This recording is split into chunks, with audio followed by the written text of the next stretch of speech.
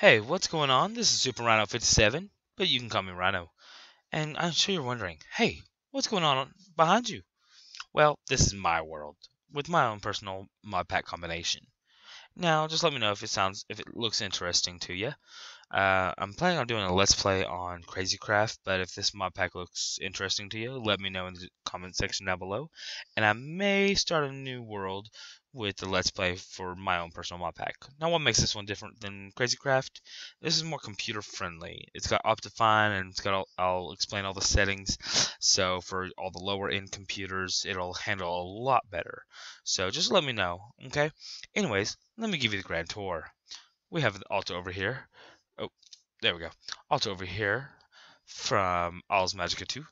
Just getting used to that. So, yeah, I'm planning on doing a tutorial on that later, explaining the altar and this whole setup right here, because it's all Ars Magica 2. So, stay tuned for that. And this is my house, and look at all of these essence berries. Yes, I have Tinker's Construct included in this mod pack. But out of all these essence bushes, check this out. Oh, I have more.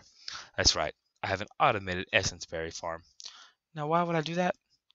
For all the experience. Um, Owl's Magical requires a bit of experience in order to get the full effect of it. So, yeah. And, of course, my Tinker's Construct smeltery.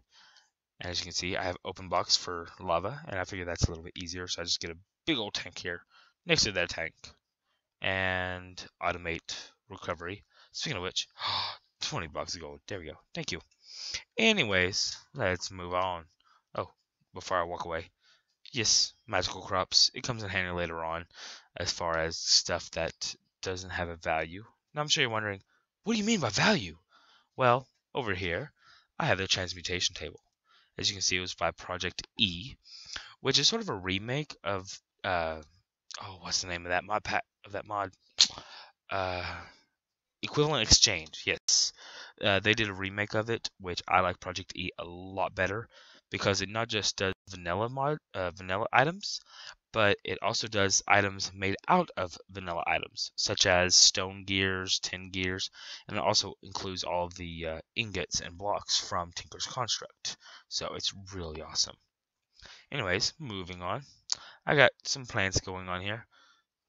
And in case you didn't notice, I have the duplicator tree. That's right. What mod pack would not be complete without Ore Spawn? Now I'm sure you're wondering, but Ore Spawn, it's really heavy on the computer. Don't worry, I take care of that. As you can see, it seems to be running pretty smooth right now. Well, this is a better in computer I've got lately, but even on my old computer, which was really crappy, it ran just fine. But again, I go back to, if it seems interesting to you, let me know, and I may start a let's play on this as well. So yeah, duplicator tree Ore Spawn, super epic, love it. And this is just part of the automated essence berry farm. But that's pretty much a grand tour. Oh wait, I got machines. Yes, there we go. I have the autonomous activator from Thermal Expansion, the alloy smelter from Ender.io, the sag mill from Ender.io, and a red matter furnace from Project E.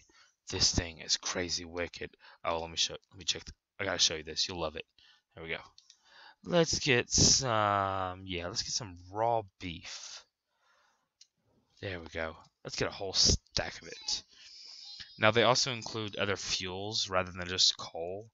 You keep adding like 4 sets of coal, and it creates a combined effect. Yeah. So this is the highest end coal they have, or fuel. So let's add a stack of raw beef. Now check this out. Ready? Holy crap. Look at how fast that goes. Yes. That's why another reason I love Project E. I'm sure you're wondering, but what happened to it all?